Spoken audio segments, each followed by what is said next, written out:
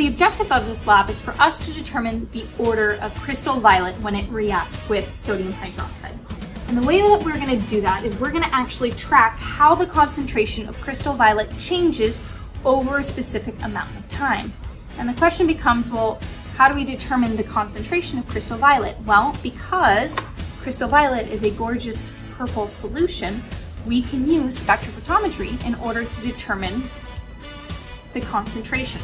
So what we're going to have to do, just like what we did in the shell casing lab, we need to first create a Beer's law curve. And we do that by determining specific concentrations that we want.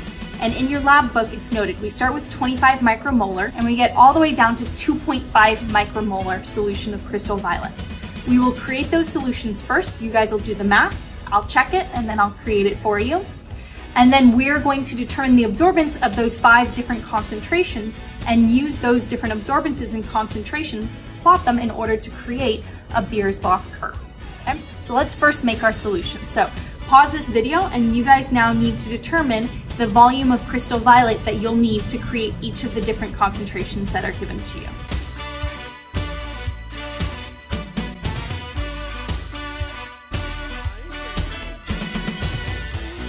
So to create all my different solutions, I'm first going to take the stock solution and fill a cuvette with that because I want one solution that has a concentration of 25 micromolar.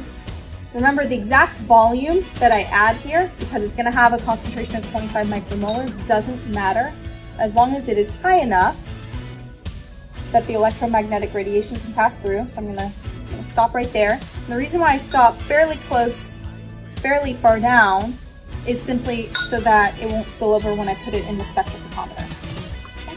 Let's create my next solution. So to create my 12.5 micromolar solution, what you should have noted is you're going to need 5 mils of your stock solution. So I'm going to use my volumetric pipette. I'm going to scroll up, okay, and that will give me 5 mils. Okay, I'm going to add that to my graduated cylinder. And then I'm going to add it the rest of the way with water so that the final volume will be 10 mils. Okay. Now, important thing to note, this is mixing quite nicely. When I add this to my cuvette, however, I don't want to add all 10 mils because it'll actually overflow the cuvette because the cuvette is pretty much exactly 10 mils. So instead, what I'm going to do is I'm going to swirl it around, make sure it's nice and mixed. And then I'm going to pour into my cuvette, but I'm going to stop short of the top. Okay? So remember, I created my solution. The entire solution that's in this graduated cylinder has a concentration of 12.5 micromolar. So it doesn't matter how much I end up pouring into the cuvette itself. Everything that's in here has a concentration of 12.5 micromolar. Okay? So that's my next solution. Okay? I'm going to clean out my graduated cylinder. I'm now going to create my 10 micromolar solution. So to do that, I need 4 mils of my concentrated solution. So I'm going to pull up 4 mils using my volumetric pipette. So I added a little bit too much. So I'm going to actually show you I'm going to hit the button right here and it's going to release a little bit.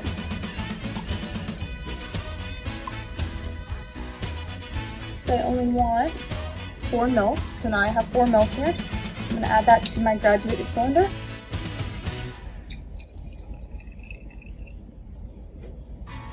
Okay. I'm going to add the rest of the way with water to get 10 mils.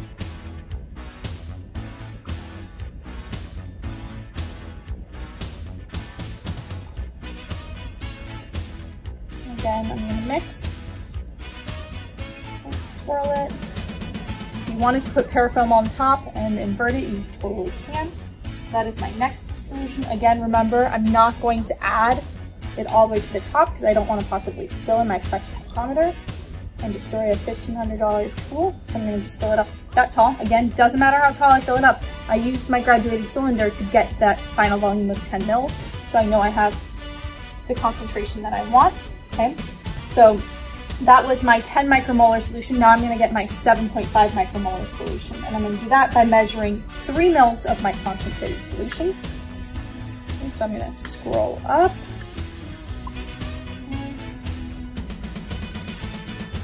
I'm gonna a little bit short.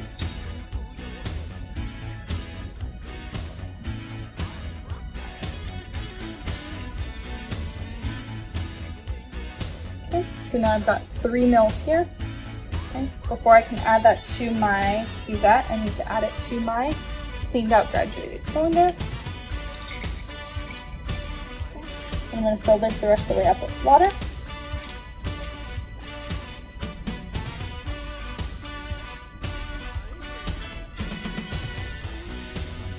So this is my 7.5 micromolar solution. And so again, notice when I filled it all the way to the top, right, that's gonna spill. So I'm gonna pour it a little bit into my trash can. Okay, that's much better. I can even add a little bit more. Now I need to make the 5 micromolar solution. So I'm gonna add 2 mils of my concentrated solution. So I think I had said I'm making 5 solutions. I'm actually making 6. Of different concentration. Okay, so I got my 2 mils here. I'm gonna add that to my graduated cylinder. Then add enough water to get 10 mils, and that will give me my 5 micromolar solution.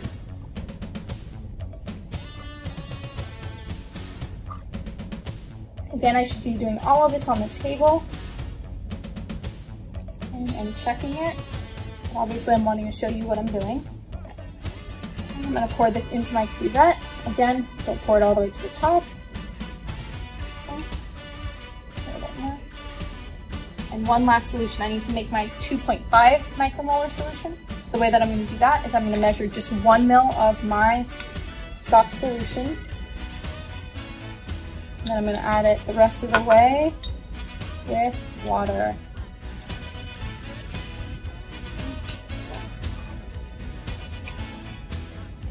Get a final volume of 10 mils. Finish it off with the pipette. Alright, so I'm going to show you all 6 of my different concentrated solutions. So here are my 6 different concentrated solutions. Notice right here, I've got my 2.5 micromolar solution all the way to my 25 micromolar solution, which is 10 times as strong. What I'm gonna do right now is I'm gonna take them, put them into the spectrophotometer and read out the absorbances, because then when I have my concentration and I have my absorbance, I can then create a Beer's law curve. So let's go do that right now. All right, so here's my spectrophotometer. Before I can zero my spectrophotometer, I need to decide what wavelength I'm going to use. So based on that curve that you guys saw, what I'm hoping you guys came to the conclusion about was that you can either set the wavelength, there are 2 different wavelengths you can set it to, either 540 or 610. So I'm going to just set it to 540.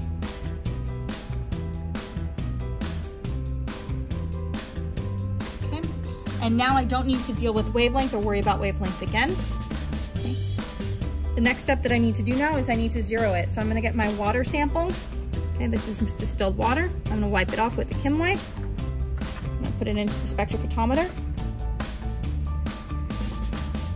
And I'm going to zero my spectrophotometer.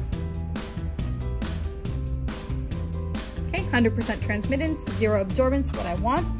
I'm gonna start with the 25 micromolar solution. And then I'm gonna go in decreasing order. So 25 all the way down to 2.5. So the first solution, I'm gonna pull this out, I'm gonna do is the 25 micromolar solution. Wipe it with a Kim wipe. Put it into my spectrophotometer. And that's the absorbance you should read.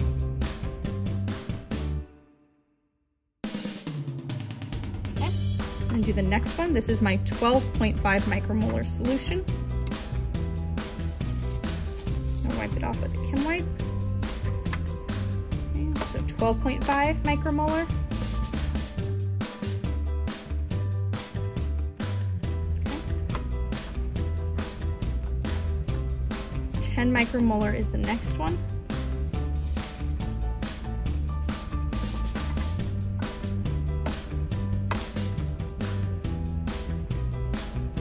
Okay. 7.5 micromolar is the next.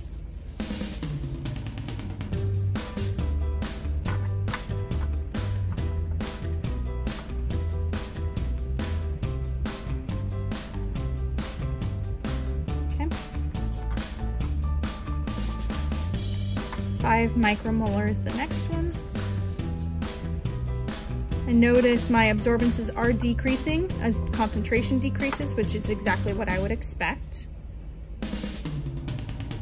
Okay. And my last one is my 2.5 micromolar.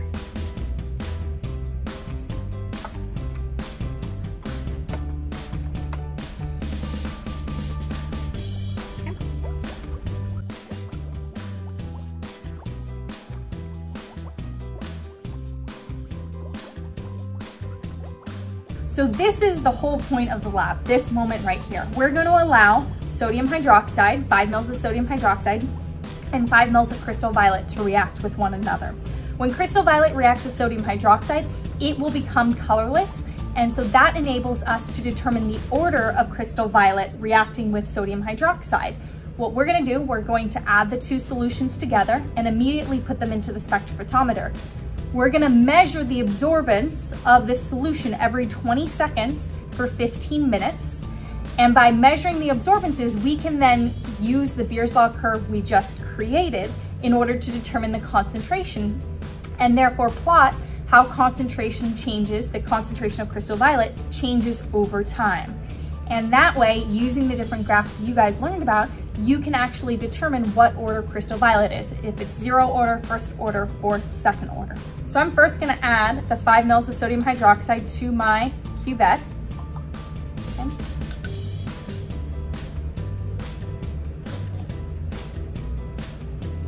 And then I'm going to add the 5 mils of the crystal violet. Now this is gonna get a little bit hectic. What I'm gonna do is I'm gonna add it, I'm gonna mix it, and then I'm going to immediately put it into the spectrophotometer. I'm gonna shout out to you the first absorbance that I read. That'll be T equals 0 seconds.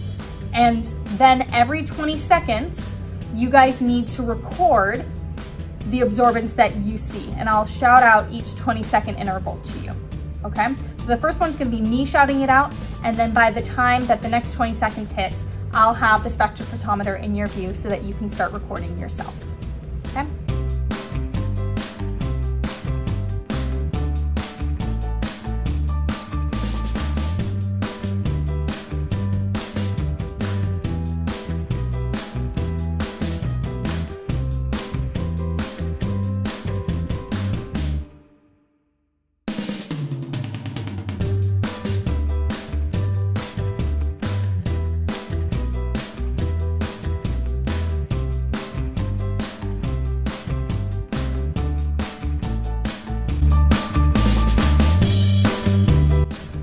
I'm gonna add the crystal violet to the cuvette. I'm gonna mix it very quickly, and then I'm gonna immediately add it to the